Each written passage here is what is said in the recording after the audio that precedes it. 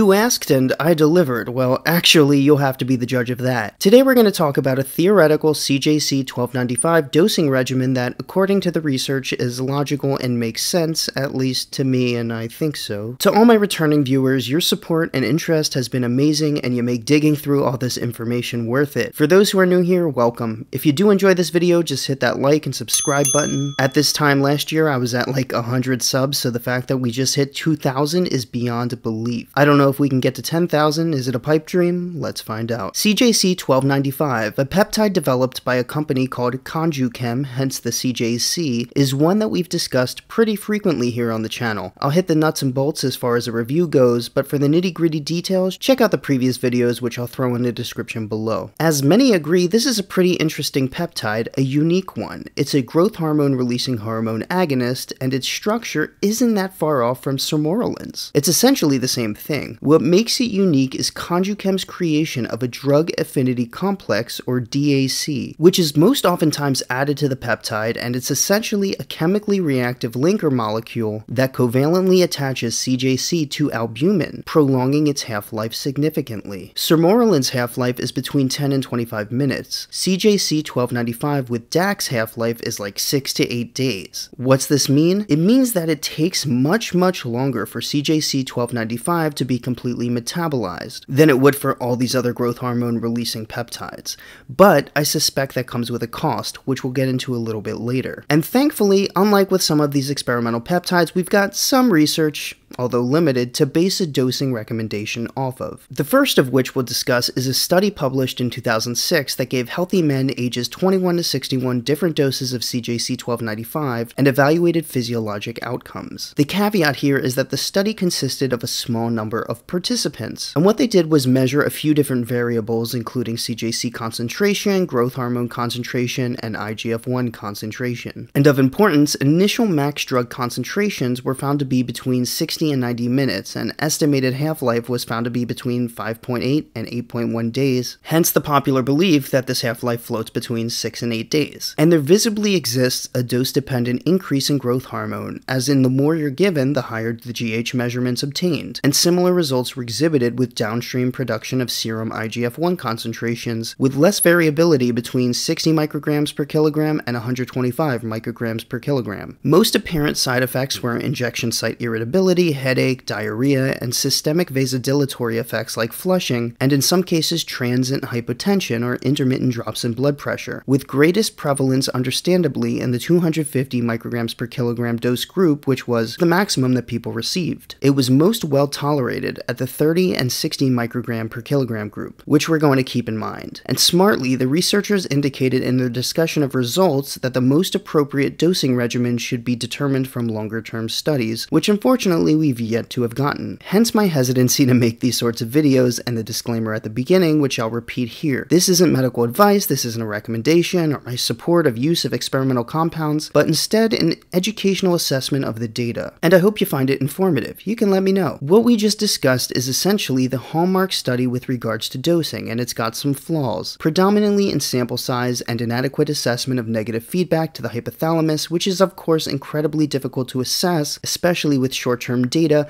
heightened by our limited laboratory ability to even do so. Another study conducted in 2006 and published by the JCEM, or Journal of Clinical Endocrinology and Metabolism, performed an admittedly too small to deem significant sample size study that took people ages 20 to 40, and in their minimal research concluded that between 60 and 90 micrograms per kilograms, that growth hormone pulsatility was preserved and resulted in increased basal growth hormone and IGF-1 levels, without a statistically significant difference between the two groups, and correlating growth hormone release with IGF-1 release was exhibited to be unsuccessful and could be affected by age, body mass, and other variables that could not be or were not well controlled for in this study, which just highlights the extreme difficulty of doing a test where there is not just variability amongst individuals with regards to GH and IGF-1 production, but also it highlights the complexity of this physiologic pathway and the limited tools we have to actually measure this stuff. Alright, so we'd be doing ourselves a disservice if we didn't mention this, and many online online peptide marketers seem to be leaving this part out, but let's dive into legitimate clinical evaluation through clinical trials. So ConjuChem was evaluating CJC-1295 DAC-GRF with phase 2 clinical trials at a similar time that a company called Theratechnologies Inc. was evaluating a similar growth hormone-releasing hormone peptide in phase 3 trials called TH-9507, also known as tesamorelin, which we know has amazingly gained FDA approval, and they were both being discussed for management of the same destructive effects of chronic illness, in particular AIDS wasting, or HIV-related lipodystrophy. But CJC's evaluation was halted due to the death of a study participant, and the goal was to evaluate CJC-1295's efficacy at escalating doses from 60 to 120 to 240 micrograms per kilograms versus placebo, with plans to increase the length of the study after the first part of it. And the circumstances surrounding the individual who died are vague and kept mostly under wraps, but it's unclear whether it had to do with the administration of the peptide itself. And you know me, I try my best to be a peptide investigative journalist. I don't know if you remember us digging up the governmental Sermorelin documents to assess its discontinuation, but I enjoy trying to dissect the reasoning behind certain decisions. But to be frank,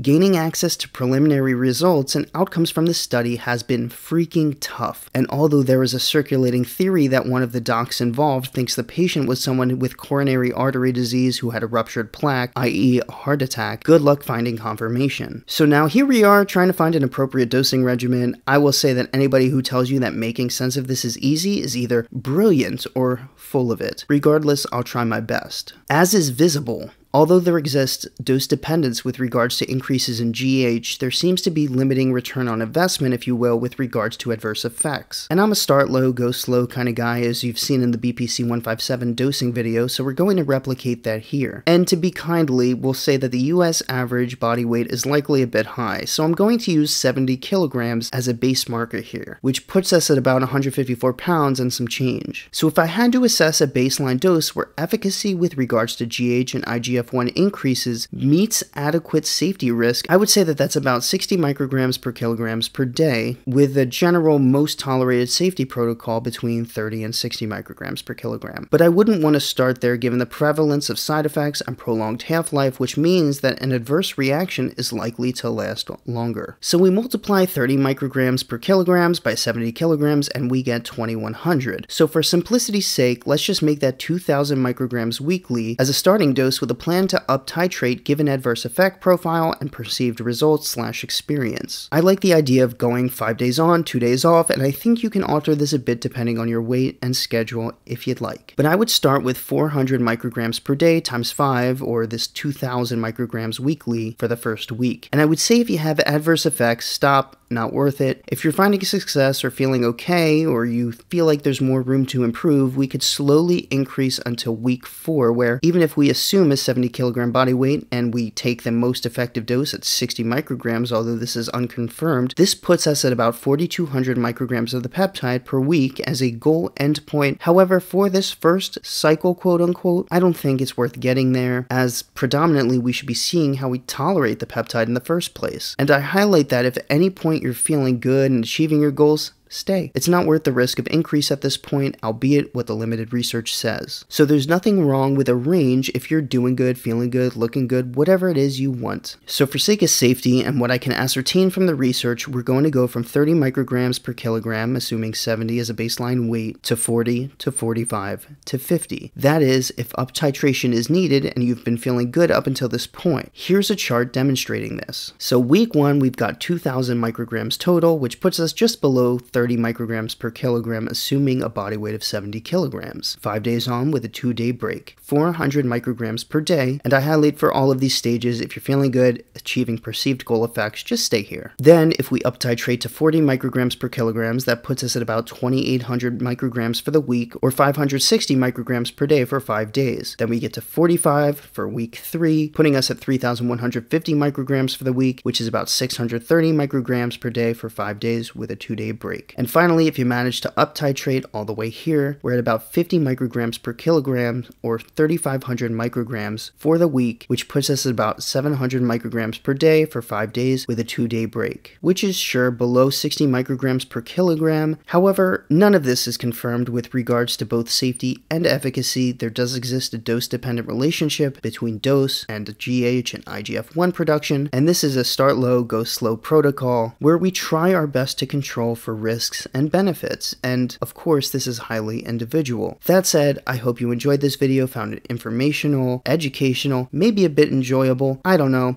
If you did like it, just hit that like and subscribe button. It's the best way to help a small peptide YouTuber like myself. If not, you can throw a dislike, call us out, initiate a public outcry, whatever it is you really want to do. That said, thank you for the time and for watching. I appreciate you all as always, and it's been a pleasure to make these videos. Thank you and have a great day.